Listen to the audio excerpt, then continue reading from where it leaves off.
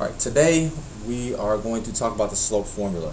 The objective is to be able to calculate the slope of a line using the slope formula and given 2 points. Alright, so the first day of slope, we counted slope. We had a graph and a line, and just from those 2 points on the line, you would count rise and run and get your slope. In other situations, you may not have a graph with a line, so you're going to be asked to calculate slope with just 2 points, and you would use your formula. So that formula is y2 minus y1 over x2 minus x1. All right. So just to recap, when you have an ordered pair, the first number is the x-coordinate,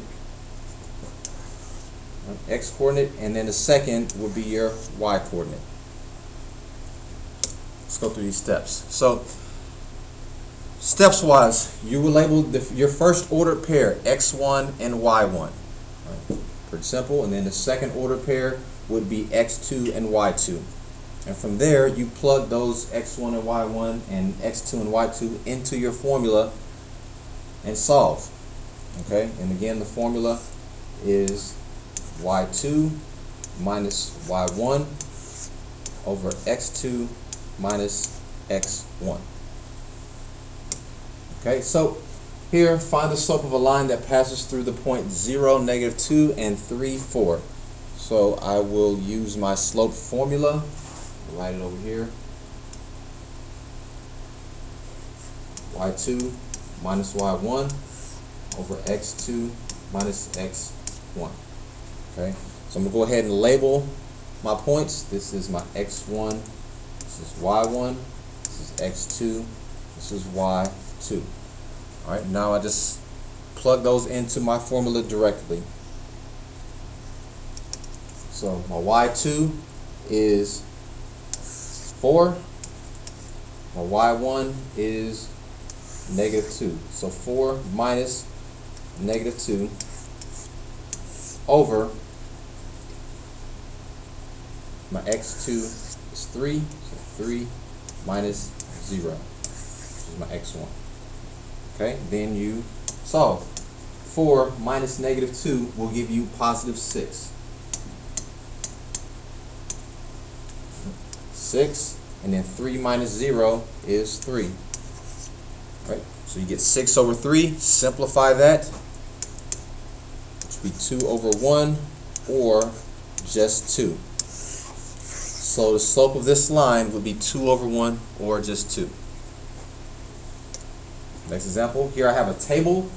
All right, when you have a table, each of these is an ordered pair. It's an x and a y, that's an x and a y. All right, so those are your ordered pairs.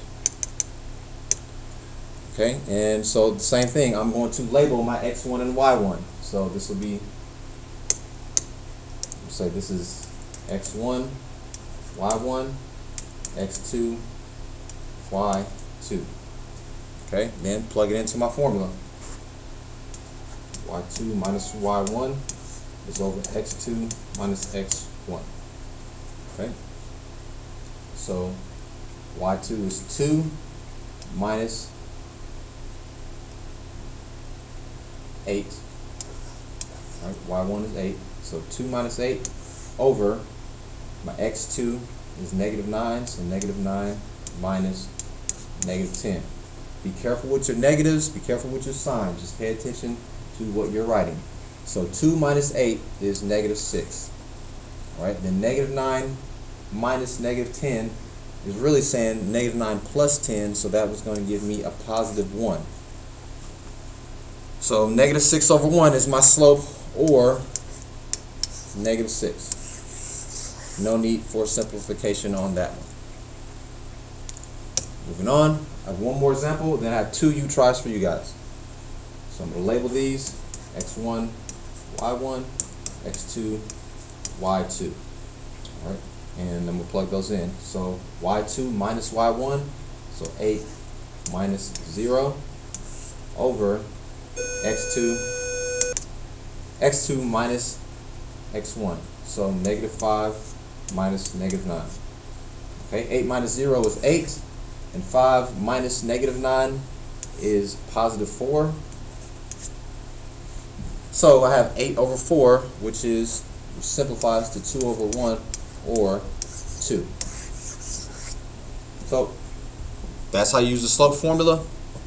Here are 2 for you to try, and we will discuss tomorrow.